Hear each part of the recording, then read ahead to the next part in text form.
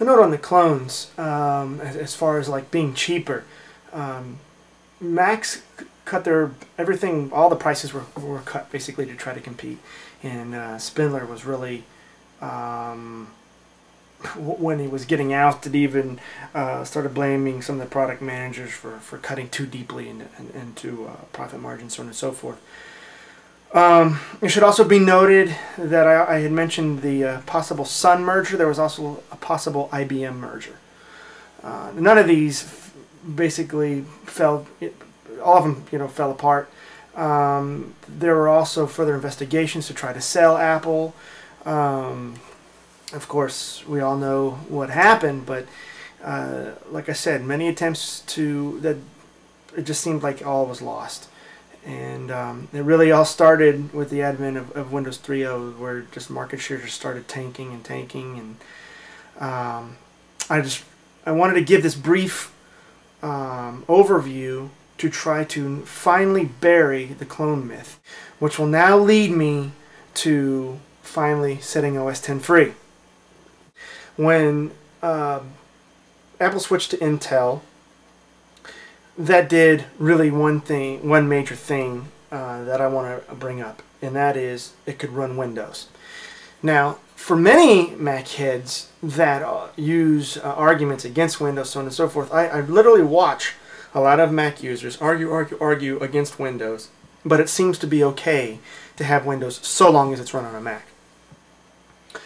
And I would probably say that Apple agrees with that. Even though that argument is contradictory, and I personally don't have any Windows on any of my Macs, that is the result. I'm going to give some links to things where it shows OS X market share versus Apple's PC hardware market share, which are not in sync. The hardware market share is larger than the actual operating system market share, and that smacks of people using Apple hardware for other operating systems. After all, if I can put it quite succinctly, Apple is an OEM that sells to all operating systems.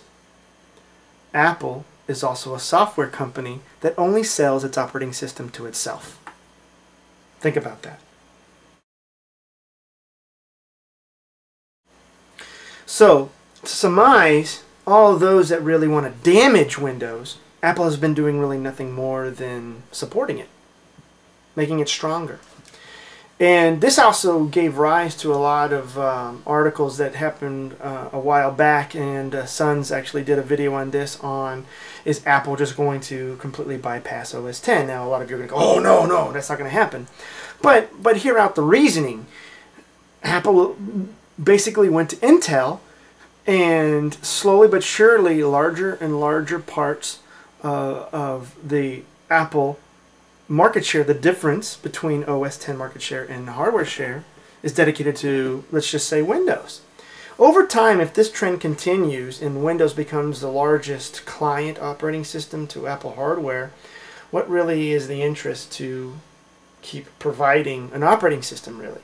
Now, I'm going to answer that later, but this is the reasoning behind this analytical thinking. And the question can be asked, is Apple as an OEM wanting to basically gain more market share of the Windows hardware market? And I can tell you that Dell and HP are answering Apple, because they themselves know that Apple is beginning to dent their market share in terms of Windows hardware. That's why you see all the Dell's new little colorful notebooks, these little Mac Mini wannabes, HP's iMac, and all this other that they're making to counter Apple's inroads. Now, I know many of you are still balking at the idea, and certainly the larger portion of the Macs is still dedicated to OS X. But notice the trend, and it behooves Apple as an OEM to want to get more hardware out there, but it does not behoove Apple as the software company selling the operating system as a product for that venture. And quite frankly, one needs to ask themselves, well, if there is no OS X, do I still want an Apple?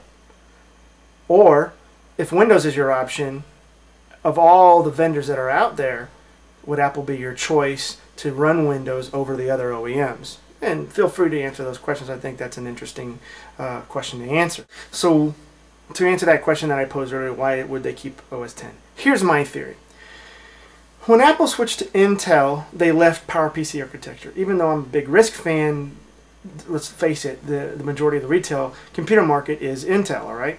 So Apple's thinking, if they would have released OS X under PowerPC, I would agree at that point it would have been complete and utter failure for the hardware OEM, because who else is going to really run on PowerPC? So Apple makes the Intel switch, and hear me out, starts gaining more and more and more and more and more of the Windows hardware market. Up until a point to where Apple says, well, we actually own a good chunk of the Windows hardware market, it is now time to set OS X free.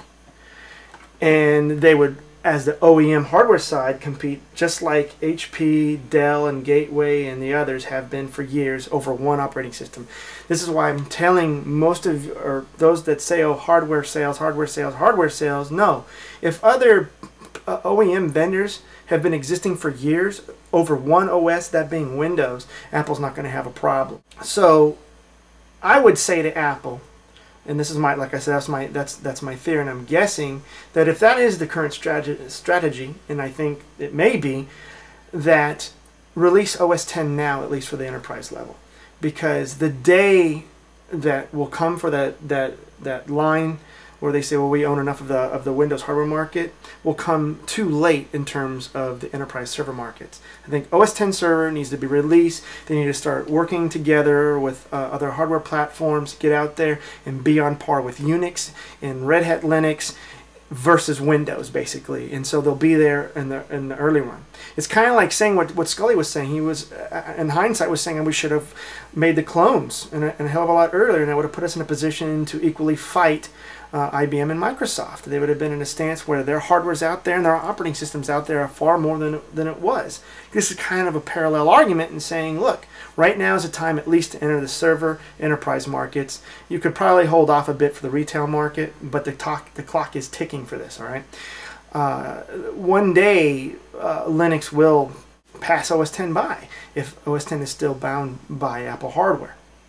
So again, to summarize that theory, Apple had to switch out of PowerPC to become Intel to make themselves a viable OEM in today's market.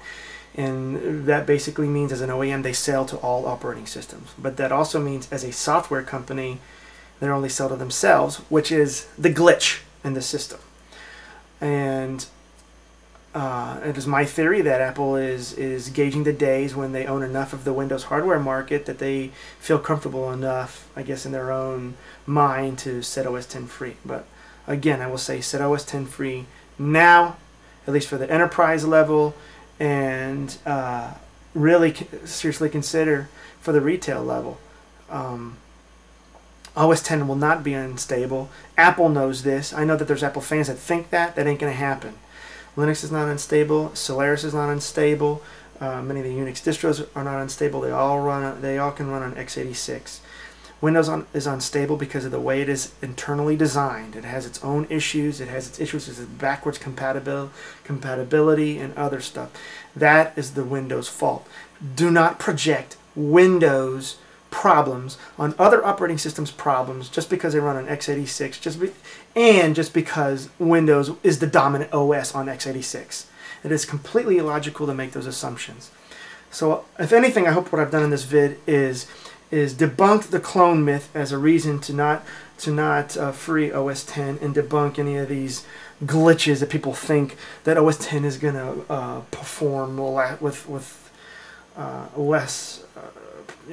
less quality, viruses, all this slew of garbage that people talk about that's going to happen to OS X if it's allowed on this mythical Wintel hardware, which to me I can't completely grasp.